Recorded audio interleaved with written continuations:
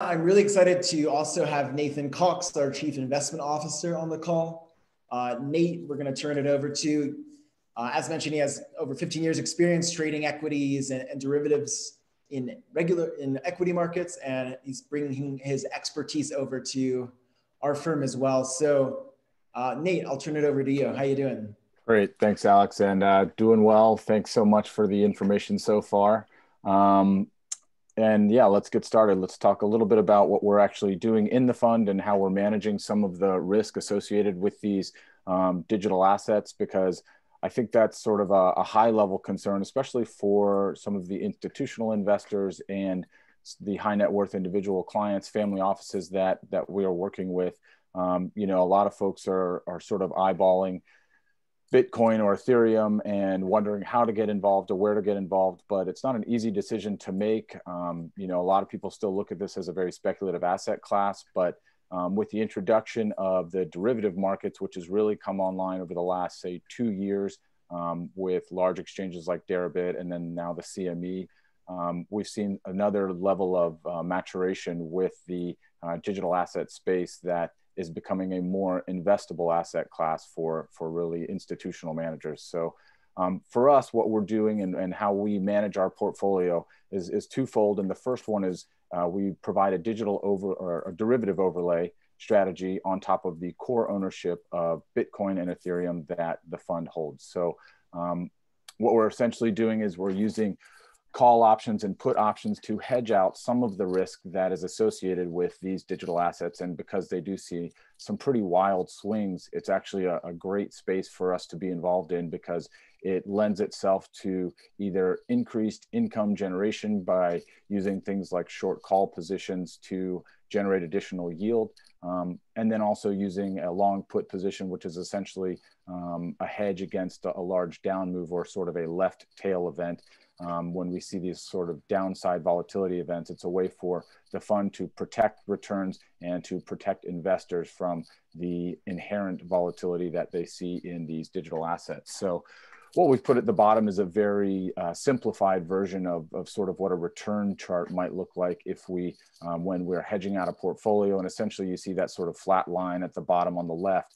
That would be because we're using these puts to hedge out some of the loss potential when we see these large downswings in the Bitcoin and Ethereum markets. And naturally, we want to leave ourselves open to the right tail volatility, which is the upside volatility in the space, because we also see obviously a lot of potential for these assets to move up considerably. I mean, just as recently as November, you saw both Bitcoin and Ethereum post over 30% gains just in a month. So those are the types of returns that we see in the space. It's not that it's consistently 30% every month or anything like that, but we do want to leave ourselves open to being highly correlated to the upside volatility. So we'll go to the next slide, Alex.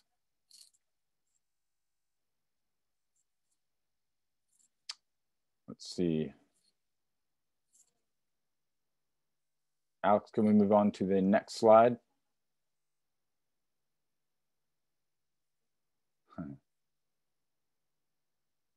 If not, I can speak a little bit too. I know what's coming, so there we go. So within the hedge, we talk about a hedge ratio, and that's sort of a nice term to describe how we're managing the positions around and the core holding of Bitcoin and Ethereum. Essentially what we're doing is we're operating within a range of sort of a maximum hedge and a standard hedge between 50 and 90% of the total delta exposure to the underlying digital assets. So it means that at any given time, we are hedging the portfolio to a maximum of 90% of the effective long delta that we hold with the underlying, and reducing that when we see fit, when we see these sort of up and down moves and this volatility, managing that so that we can take some of the profitability of this and roll it into something like a short call portfolio.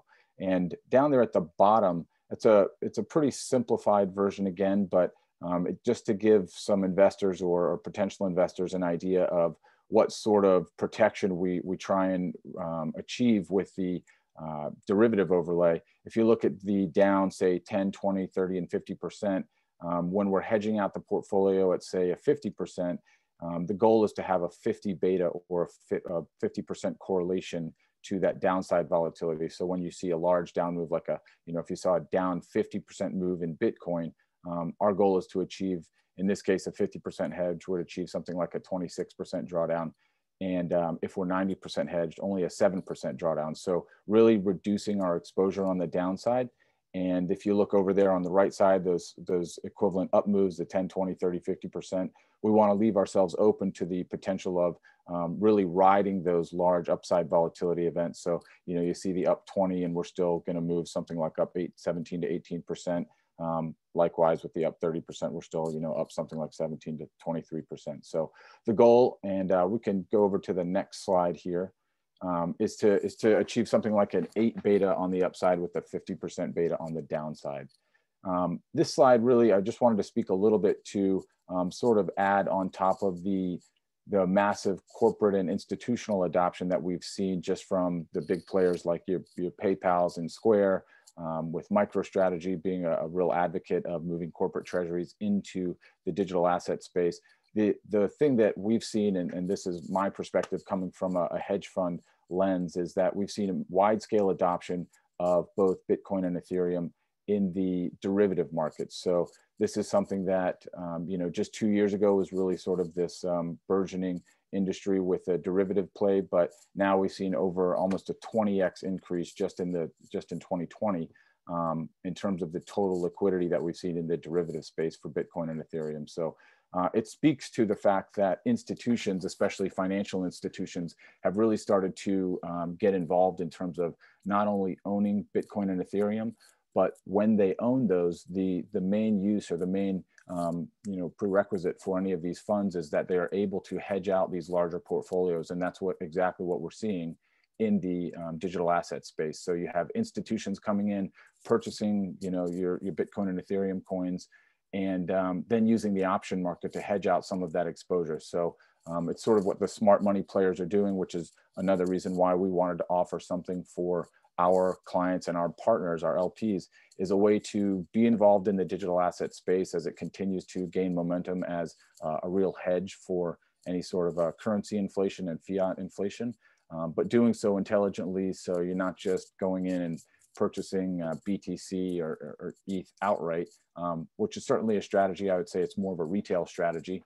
And it's a great way to maybe tiptoe into some sort of exposure. But in terms of intelligently managing client money, we think that real investors want to see some sort of managed portfolio of these digital assets, which is exactly what we focused on doing for our clients. So we've been putting this portfolio together now, and we've really seen some great results. I think we'll start to share those down the road, but that's what we're seeing, and that's why we're excited to be in the space right now. You can move over to the next slide.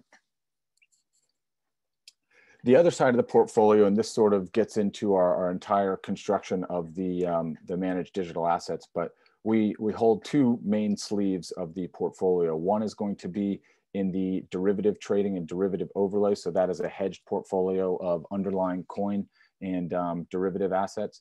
And then we also do a lending program that actually gives us a one delta exposure or linear exposure to both of these coins, but also provides an 8% annual yield. So it's another way to hedge out a little bit of the risk while we maintain long exposure, because overall we do subscribe to this stock to flow model, and the expectation that especially right now with this recent halving, that there will be pretty explosive growth in the price of these digital assets. So as we see this wide scale adoption from corporate treasuries, from high net worth individuals and institutional investors, we think that the supply will continue to diminish as these big players come in and essentially take Bitcoin and Ethereum offline by purchasing large stored reserves. So when you get a MicroStrategy or a Mass Mutual coming in and purchasing coins, you tend to see these coins stay offline. They're not trading them actively like a lot of the